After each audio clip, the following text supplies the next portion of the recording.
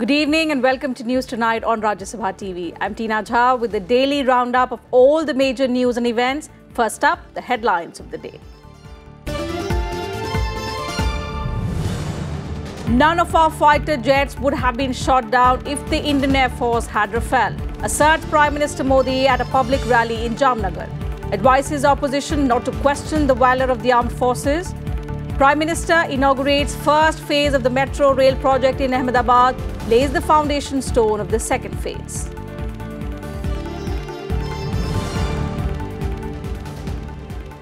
Our job is to hit targets, not to count bodies, says Air Chief Marshal B.S. Dhanuka. Asserts operations against the terrorists are still ongoing.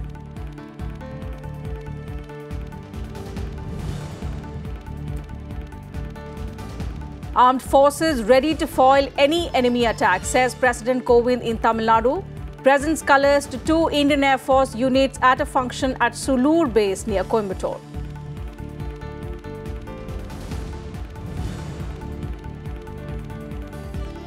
Vice President M. Venkaiah Naidu leaves for 2-nation tour of Paraguay and Costa Rica. Strengthening cooperation in bilateral trade, space and solar power sector will be the focus of the visit.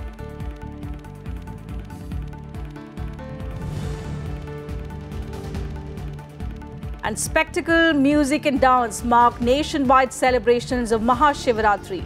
President, Vice President and the Prime Minister greet people on the occasion. President Kovind attends festivities at the Isha Yoga Center. Prayagraj Kumbh concludes with the last holy dip in the Sangam.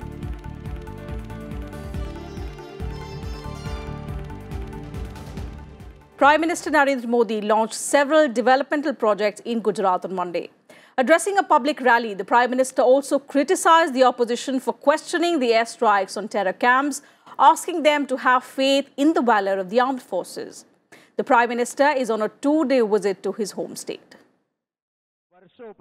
Prime Minister Narendra Modi launched a sharp attack at the opposition parties on Monday for questioning his statement that Rafale would have made a difference to the Indian Air Force during the airstrikes in Pakistan. Addressing a public rally in Jamnagar, Prime Minister Modi said, if India had Rafale aircraft during the recent airstrike on terrorist camps, then none of India's fighter jets would have been lost.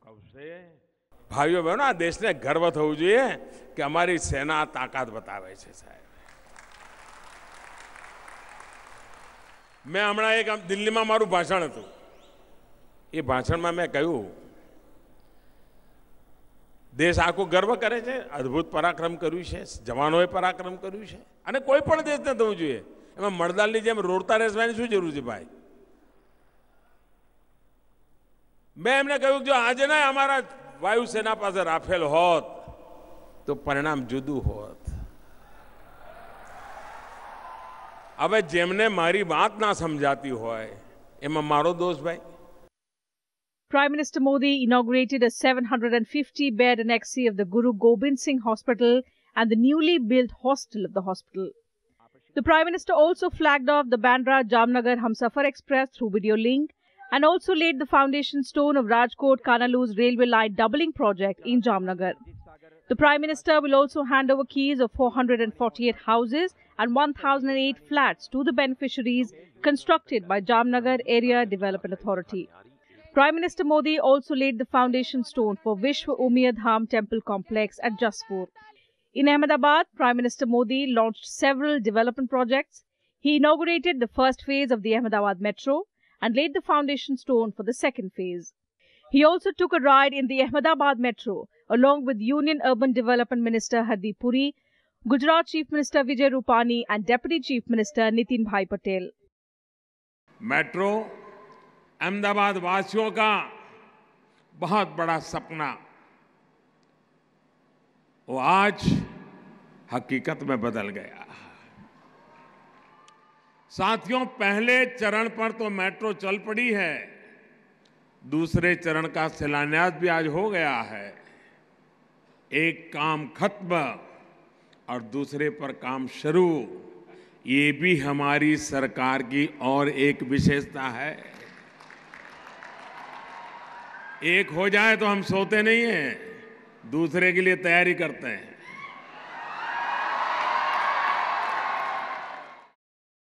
Prime Minister Modi also distributed golden cards to select beneficiaries of the Pradhan Mantri Jan Arogya Yojana Ayushman Bharat scheme. Bureau Report, Rajya Sabha TV. Amid questions and claims about the number of terrorists killed in the Balakot airstrikes, Air Chief Marshal B.S. Dhanova said on Monday that it is for the government to make a statement in this regard. He said the Indian Air Force warplanes hit their intended targets, a fact proved by Pakistan in their response after the Balakot strike. In his first comment since India's preemptive airstrikes on a Jaish-e-Mohammed camp in Balakot, Indian Air Force Chief B.S. Dhanova has declined to respond on the death toll in the strike.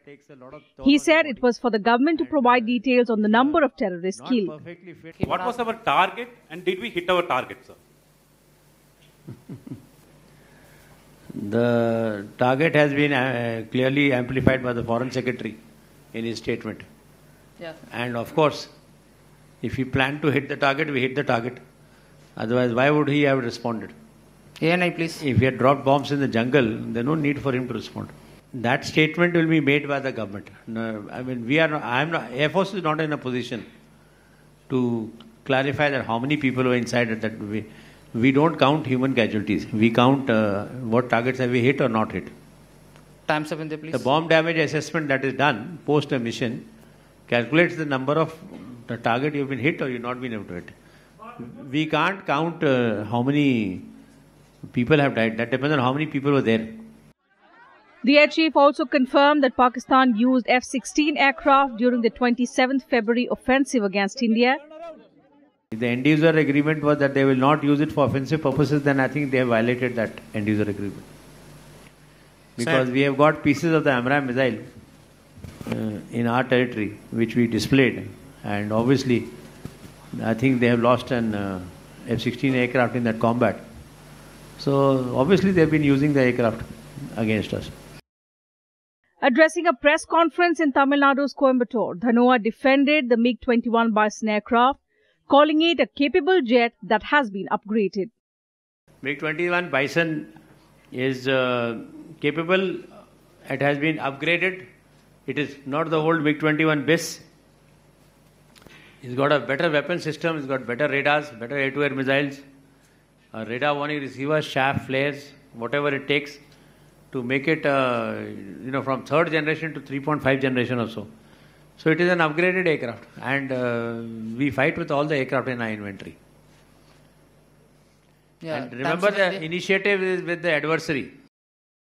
Responding to queries on Wing Commander Abhinandan Vartman, who was captured by Pakistan on 27th February and released on the 1st of March, Dhanova said Vartman would fly a fighter jet if he was fit. Whether he flies again or no depends on his medical fitness. That's why post ejection he has undergone a medical check. Thereafter, if required, whatever treatment is required will be given to him. Once he gets his medical fitness, and then only will he get into a fighter cockpit. No, medical examination and debriefing after that depends on his fitness. If he is fit to fly a fighter, then he'll go back to a squadron. If he is not fit to fly a fighter, then he'll become a low medical category till the time he gets his currency. And then he'll go back when he gets his fighter currency back. 12 Indian Air Force Mirage 2000 jets crossed the line of control last week and destroyed terror camps of Pakistan-based Jaish-e-Mohammed in Balakot. The airstrike came 2 weeks after the Pulwama attack. Bureau Report, Rajya Sabha TV. President Ramnath Kovind presented colours to 2 of the Indian Air Force units at Sulur base in Coimbatore on Monday. The 5-base repair depot functioning in the Sulur facility and the training centre at Hakimpet near Hyderabad have been presented the colours in recognition of their outstanding performances. Addressing the event, President Kovind reiterated India's firm commitment towards peace, but added that in case the need arises, India will use all its might to protect the country. Referring to the recent events at the line of control, President said, Indian forces reflect our resolve. This valor was on display very recently as the Indian Air Force carried out preemptive airstrikes on a terrorist camp in Pakistan.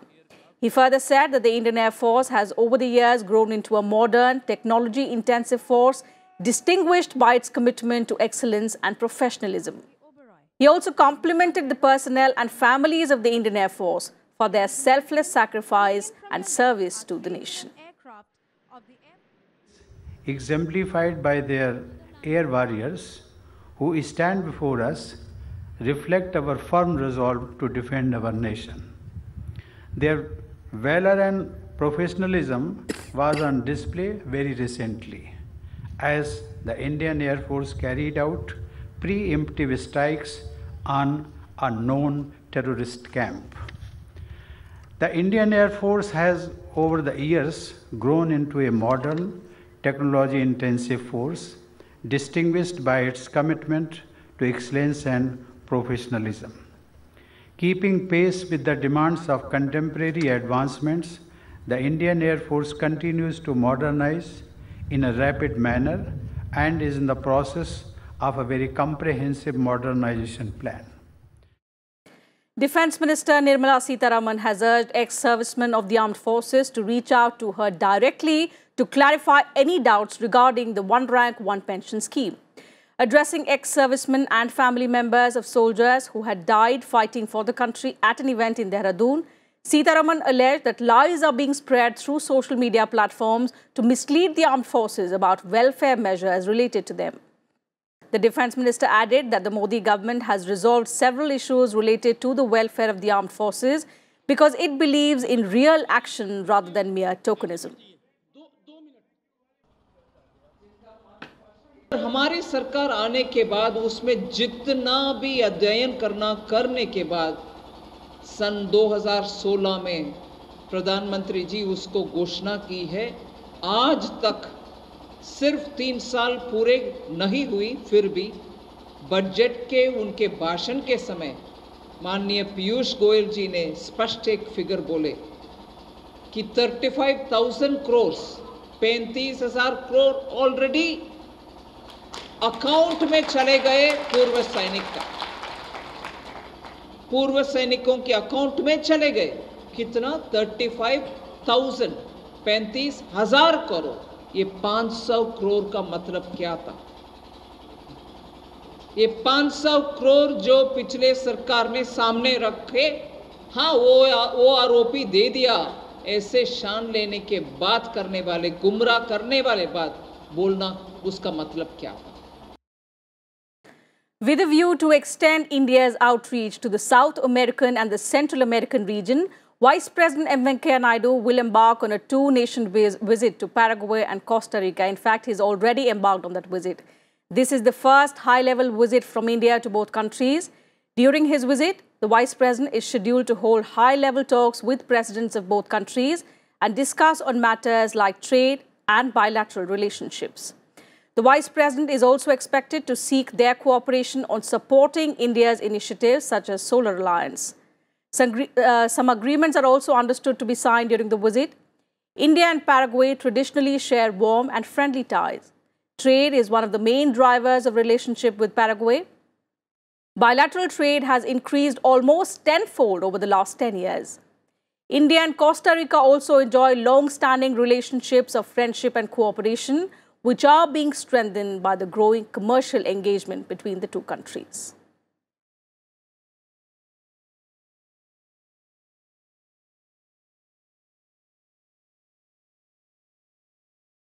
And for more inputs on the story, we're being joined on the phone line by our Foreign Affairs editor, Akhilesh Suman. Akhilesh, good evening. Considering that the Vice President's visit to Paraguay and Costa Rica is the first high-level visit from India to both countries, it is, of course, very significant. What are going to be the focus areas of this 8-day visit, and what do we hope to achieve after the visit? As you know, Tina, that Latin American countries are a conglomeration of 33 countries in a group, and they are very important politically, and also in United Nations they are very important. And you know that we have a very good relation with Brazil, and we have a BRICS with Brazil as one of the members of it. So we give much more importance to Latin American countries, and Paraguay is one country that is very important in our fight against terror, because many of the terrorist organizations had been using Paraguay as parking lot of their money laundering situations, and that are the things that have been one of the India's interests, that we should know that how money is getting, parked there, and we have to ban all those channels of money in war against terror. Other than that, we have also, established Center of Excellence in Paraguay, and it is very important for us to have a trade relation, because we can have much more trade relation with Paraguay than any other country, because that is also very developing country, and we are keen to export in those countries. But other than Paraguay, that Costa Rica is important for other reasons. Politically, it has been very active in also non-aligned movement, and also. We are going to establish a yoga chair in University of Peace that has been established by United Nations itself. And other than that, that in that University of Peace, there has been Mahatma Gandhi studio from the earlier time also. So we have a great connect with Costa Rica in that way.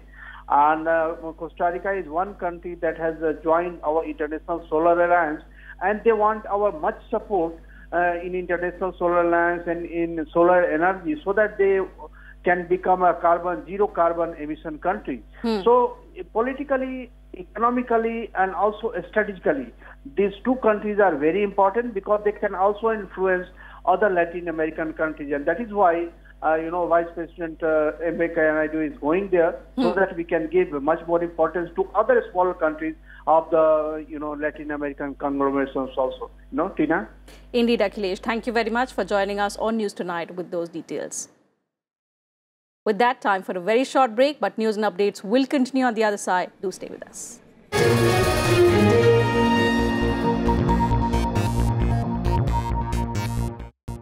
Welcome back. You're watching News Tonight. A team from the Election Commission of India began a two-day visit to Jammu and Kashmir on Monday. The purpose of the visit is to review the preparedness for the upcoming Lok Sabha elections and the state assembly elections amid the heightened tensions between India and Pakistan. The team of the Election Commission is headed by Chief Election Commissioner Sunil Arora. The team will meet with officials of the state government, including the deputy commissioners and the district police chiefs, to get a briefing on the security situation in the state. The state has been under the President's rule since December 20th, 2018.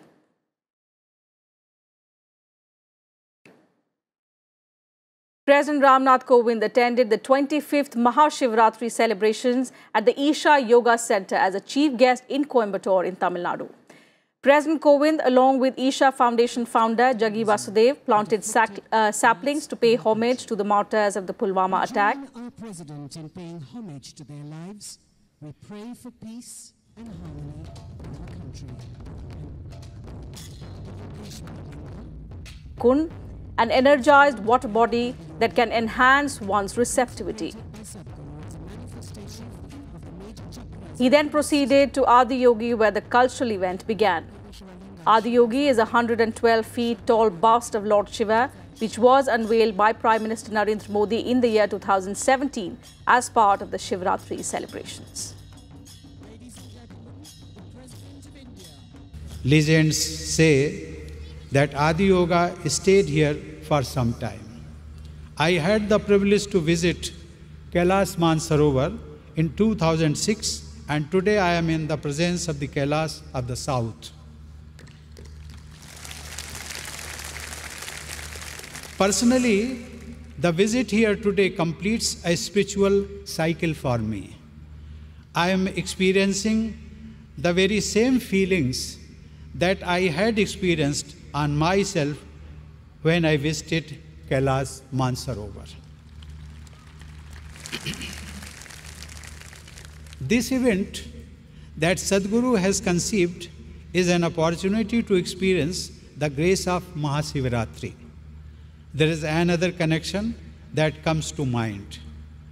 It is believed that Lord Shiva helped bring the mighty Ganga to us, and Sadguru has been among those who are rallying to rejuvenate our rivers. Mahashivratri was celebrated across the country today. Devotees thronged temples to worship Lord Shiva. The festival is also known as the Great Night of Shiva, and it involves overcoming darkness and ignorance. Mahashivratri was the day when Lord Shiva drank poisonous negativity to protect the world.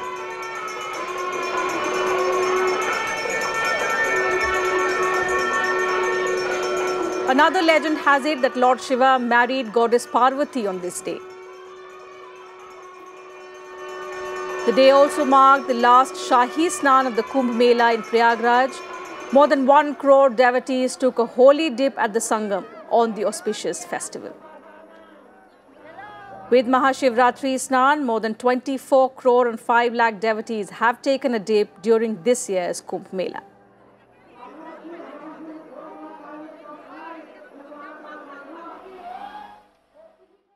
Moving on, at least 23 people were killed in 2 back-to-back tornadoes in the United States' central Alabama on Sunday. The tornadoes ripped through Alabama's Lee County with winds of at least 150 miles per hour. More than 50 people are reported to have been injured, and the death toll is expected to rise further. The destruction was caused by a severe weather system that crossed the United States southeast on Sunday afternoon, sparking tornadoes as it headed towards the Atlantic Ocean. News footage showed smashed buildings with rooftops blown away, cars overturned, and debris everywhere.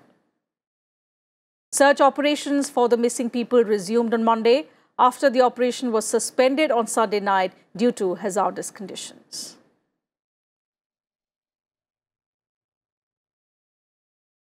And that's it from us on News Tonight. Thanks very much for your time.